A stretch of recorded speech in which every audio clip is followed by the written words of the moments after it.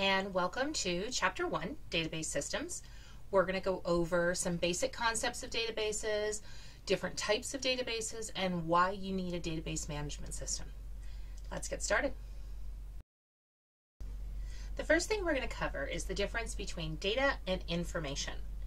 So there is a big difference between them. Data is just raw facts, must be formatted. They don't mean anything in and of themselves. 5,123, 240 Main Street. They don't mean anything. They're just facts. They're just, data is just raw facts that doesn't mean anything until it is processed. Information is data that's been processed. It's been processed to create meaning. It requires context, and it can become knowledge. So when you take that 5,000 and you say 5,000 is how much it costs for the new laptop I want, now it has meaning. Now it has context. It's now information. From that point, you can start making decisions, and you can make good decision making if you have good data, and the data is processed in such a way that it became information. Data management is what we're doing with a database. We are generating, storing, and retrieving data to create knowledge, to create information. An important thing to keep in mind when you're making decisions regarding data: is the data accurate? Is the data relevant? And is the data timely? These are three really important parts about data that you need to keep track of. If the data is not accurate, it doesn't do you any good. Well, if I thought the computer cost $5,000 and it really cost $8,000, that $5,000 was really irrelevant. It doesn't mean anything. It's not accurate. Relevancy would refer to, and this computer was made on the 13th of February. Is that really relevant? Do I really care?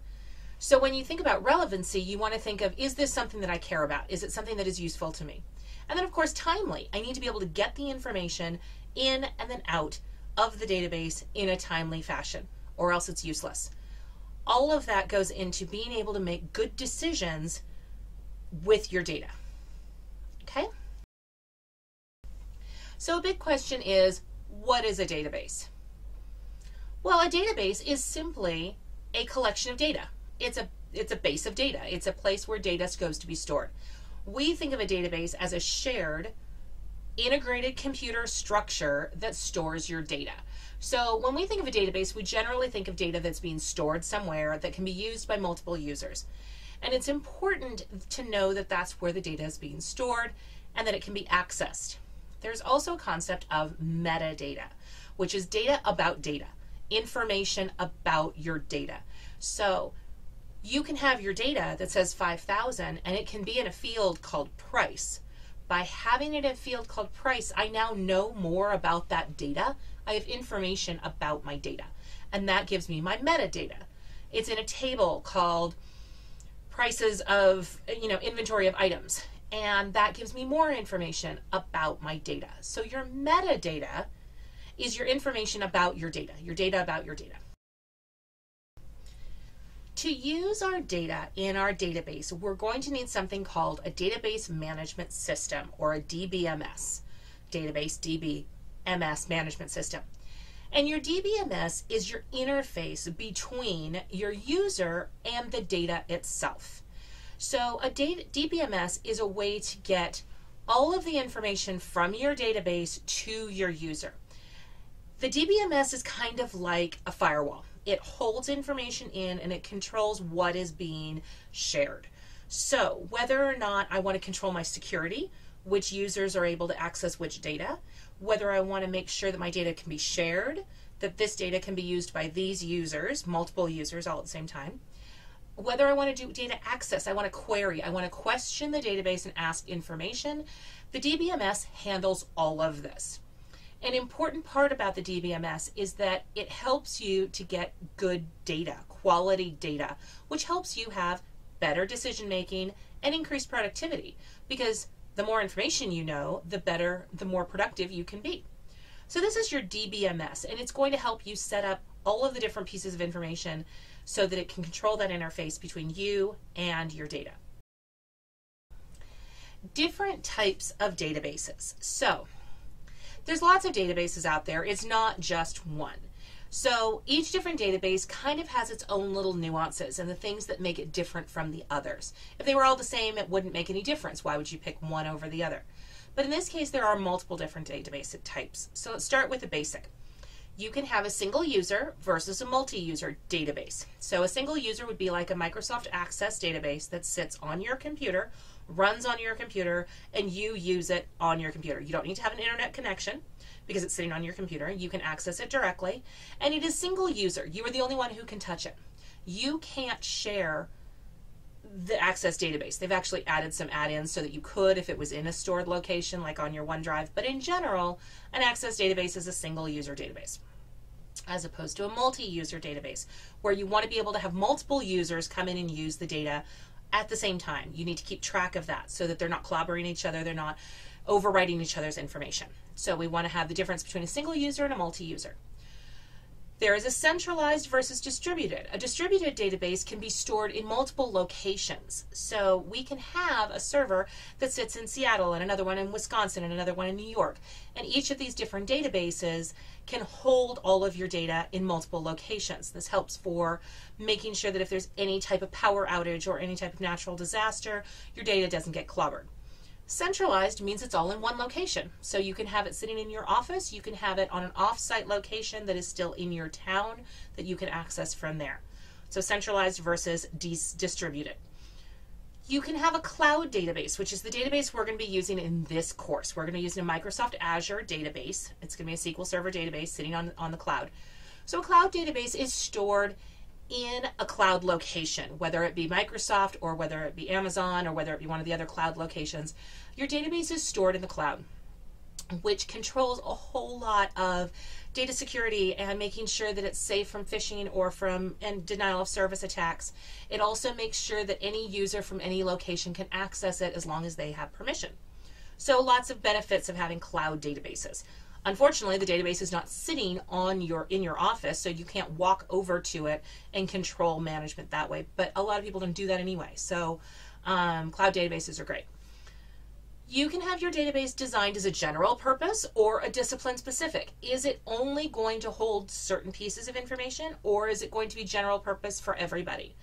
If you had a database for your office, do you want to have a separate database for accounts payable and accounts receivable and sales versus HR? Or do you want to have one general purpose database that everybody can access? So again, keeping track of what is the purpose of your database, why are you doing it, and what can you get out of it?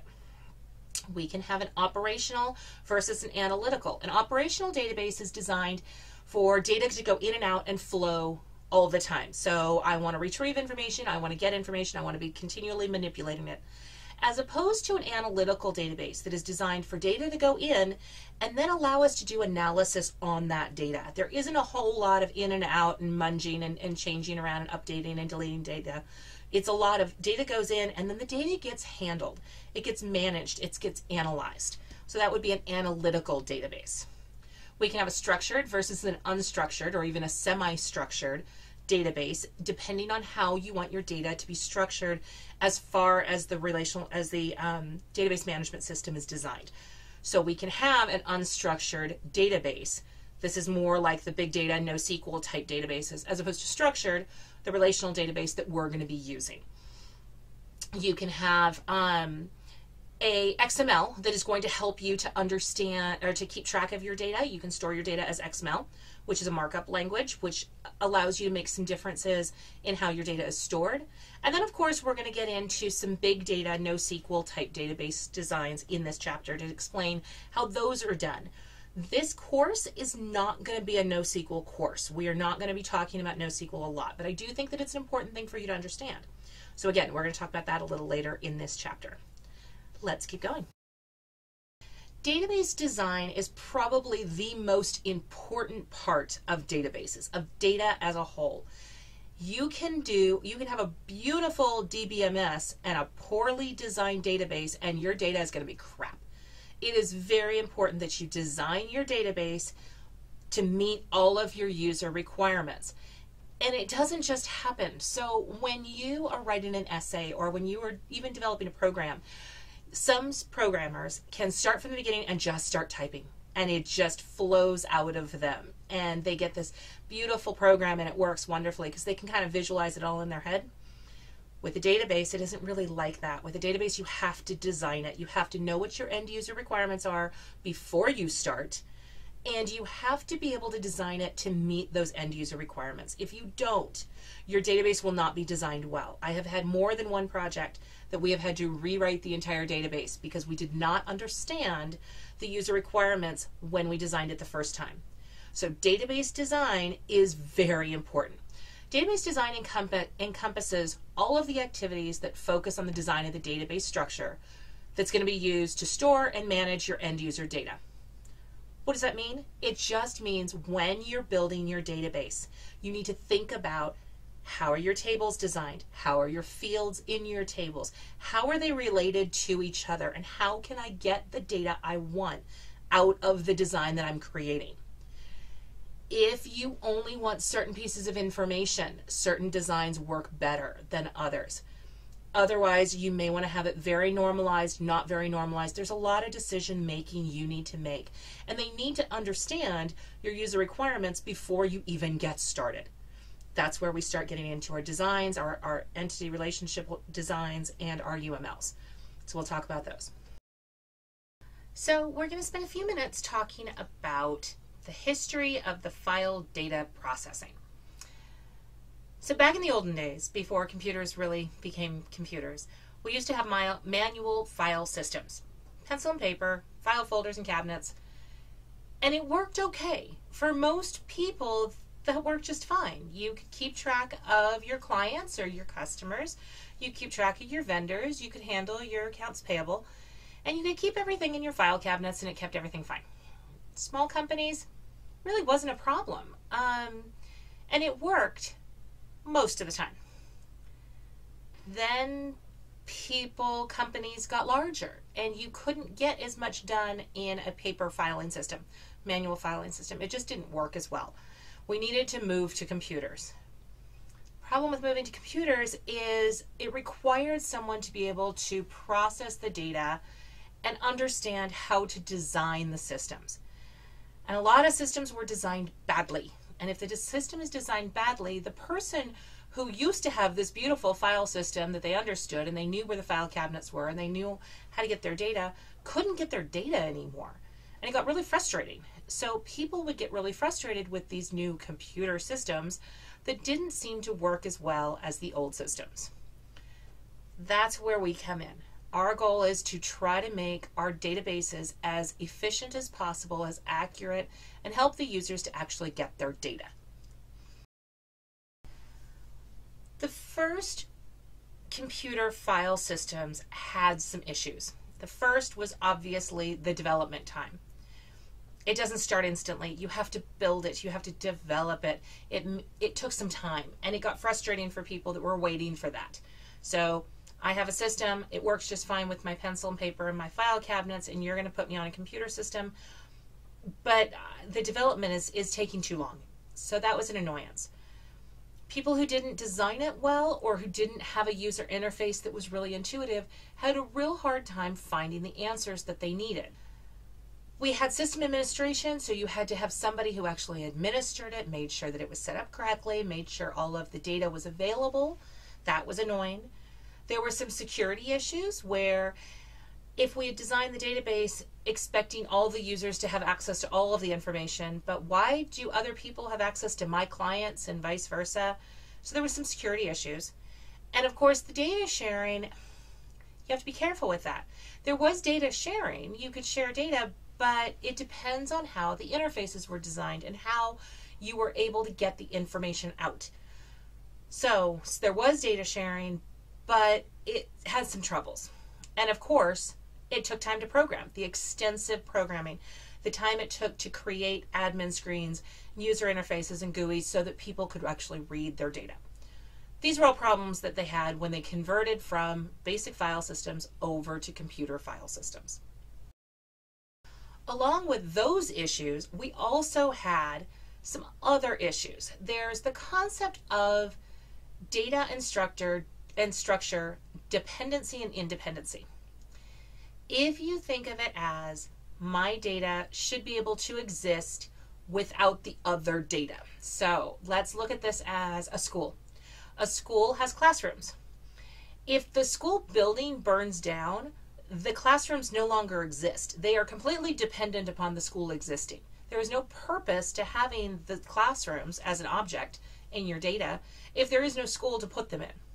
However, if you have a student, the student exists independently of the school. If the school no longer exists, if the class no longer exists, the student better still exist. They're still a person. And you may be able to move your classrooms somewhere else and be able to add the student at that point. So the student is independent of whether the classroom exists, as we found with our coronavirus. So you have your structure and you have your data. And the big question with independence and dependence is, if I change the data, will it break the system? Will the system break because I changed data? If the system doesn't break because you change the data, then there's some independence going on. There's some things that exist without that data. Whereas if the system does break because I changed data, then we're all dependent on each other, and that data is dependent upon whatever was changed. Dependence and independence. There's also the concept of data redundancy, and we're going to talk about a lot of data redundancy as we start building our queries and building our tables. Data redundancy can be the concept of having the same data in multiple locations at the same time. If I have two different tables and they both hold the address for my client, if my client changes their address, what happens when I change one table but don't change the other? Now I have an inconsistency or a data inconsistency because I had redundancies in my data that caused data to be in the same place at the same time. So changing one did not change the other, and vice versa. So really important when you're designing your data to try to limit your data redundancy as much as possible so that you don't end up with data inconsistencies. There's also the problem when people key enter in data, so they actually data entry, that they transpose numbers, that there's some data entry errors. We can design our system to handle as few of those as possible. We can have drop downs and we can have validation checks to make sure that that data is still consistent, but you're going to get some data entry errors. And you need to find a way when you design your data to be able to handle those data entry errors as well as possible. We're calling it mitigation. We are trying to handle it nicely without breaking everything. There are some data integrity issues if something on the disk gets damaged, or if there's problems with data entry or queries or triggers or procedures that make it so that the data is not consistent. We have some data integrity issues. Is the data, does it have integrity? Is it intact? And then of course just basic data anomalies, sunspots, so on and so forth. When we think about our data, there are two different ways to see it. There is the logical data format, which is how you visualize your data, and the actual physical data format, which is how it exists on the disk drive on the server. When I look at a database, I can see tables, and I can see relationships, and I can see fields, and I can see data types, and they all kind of exist in this amorphous, abstract blob in front of my eyes, because that's how I see databases. So how you visualize your database, if you're stopping and you're thinking about it and close your eyes and you envision your database, there's your visualization of your database, your logical data format versus your physical. Your logical data format is going to be expressed in what we call an ERD. We'll get into those in a second. So in your development design and in your UML. Whereas the physical is how your DBMS is actually creating it. Like how is it actually built on the server? Your database system exists in a large environment that includes lots of different things. Inside your environment, we have our hardware, our physical devices. Where is the server? Where is the actual disk drive? We have our software, which is our DBMS, or maybe the operating system or any utilities that exist. This is the hardware and the software. We have our workflow or our procedures of how does data get into our database and how does it come out of our database. What are our procedures to get information in and out? And then of course the data itself. Where is the data? How is it hanging out? What's it doing? And where is the data itself that exists in our database system?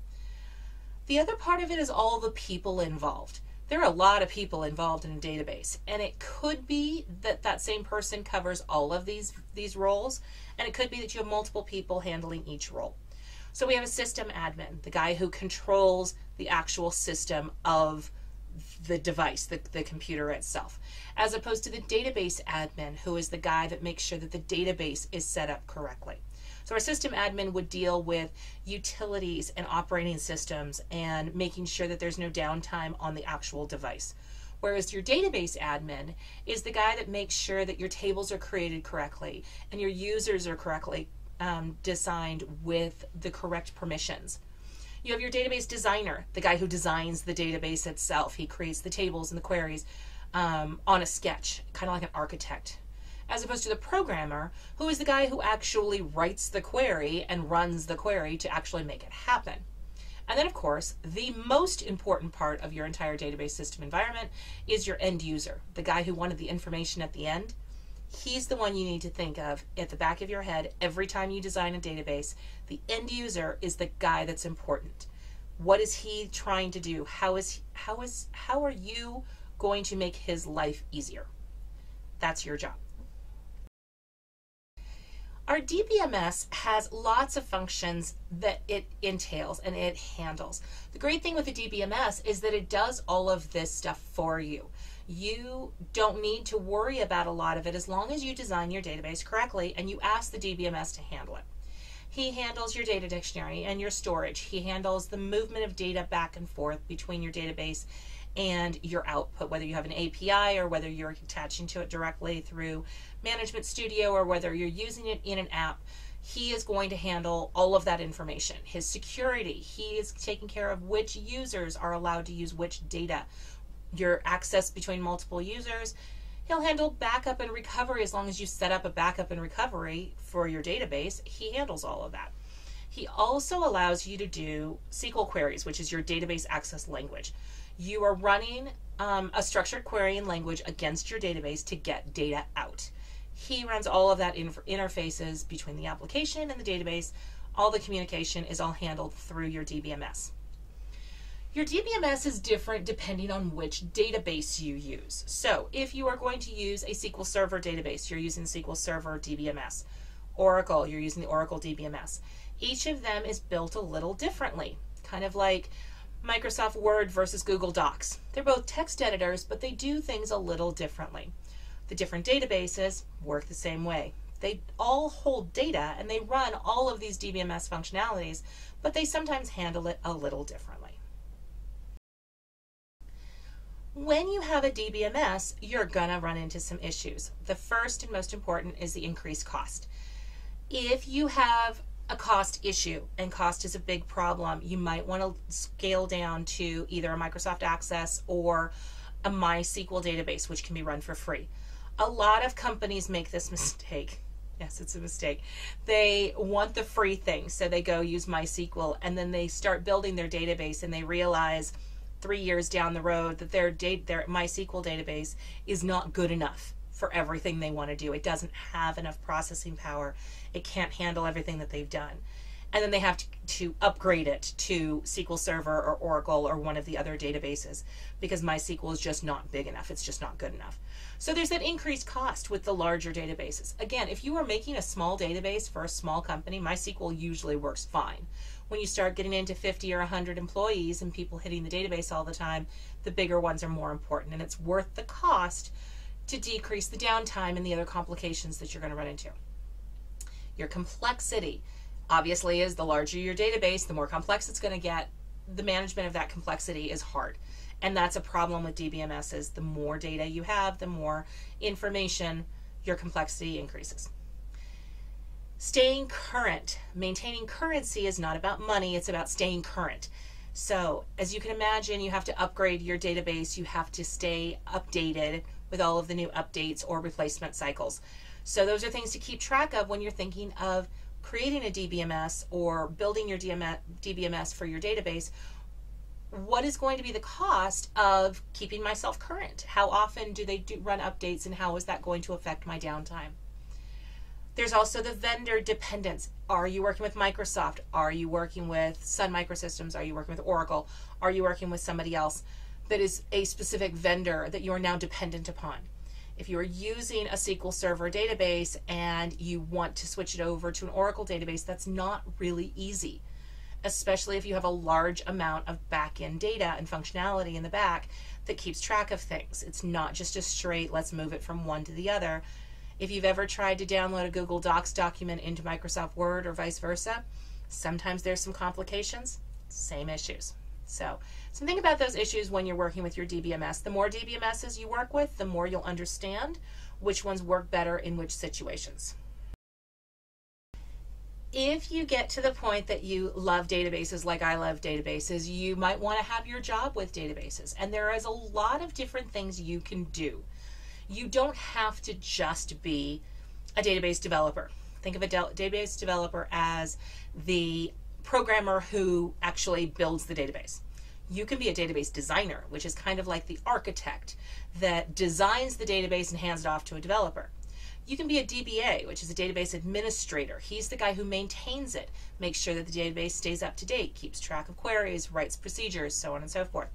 You can have your analyst, the one who helps to develop analytical databases to make sure that your decision making is good and makes your reporting. Your architect is the designing and implementation of the database environments. He does that conceptual, logical, physical, keeps those straight, your different environments. You can be a consultant, which is a guy that goes in and he helps companies to build better databases. He helps them to understand the different technologies and how they can make it better in their specific instance. Security officer, the guy who handles making sure users get the right security in and out.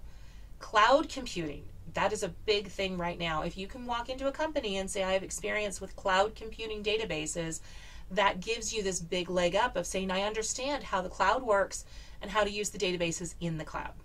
And then, of course, there's the data scientist who analyzes all the information. They're more like a mathematician in their analysis with statistics, but they are able to use the data in the database to get their data out and analyze it. Lots of different directions you can go in depending on what your skill set is and what interests you the best. All right, so that is the end of chapter 1. Chapter 1 is a pretty long chapter with a lot of text. It's going to take you a while to get through it all because some of the words may be new and it may take you a little while. Please read the chapter because I've really just touched on concepts that I'd like you to read a little bit more into. Big things to remember: data is raw facts, whereas information is your process data. Data is in a database managed by a DBMS.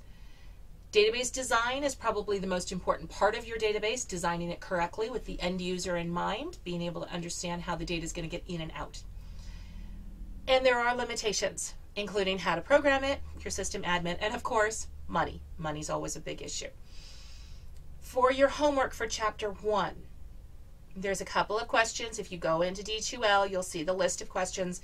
I didn't do everything because I think that that's just a waste of your time. And I really want you to get started on chapter 2. But there are some questions. I think it's like 8 or 9. Just making sure you understand some basics about the terminology that we've covered in chapter 1 and understand about database design. You're going to just open up a Microsoft Word document or some sort of document and you're just going to write those in and then just submit a file. For this purposes, you're not working with the database yet. We'll have our team meeting this week, so hopefully that will give you some more information on how this class is going to go. And hopefully we'll have a fabulous week.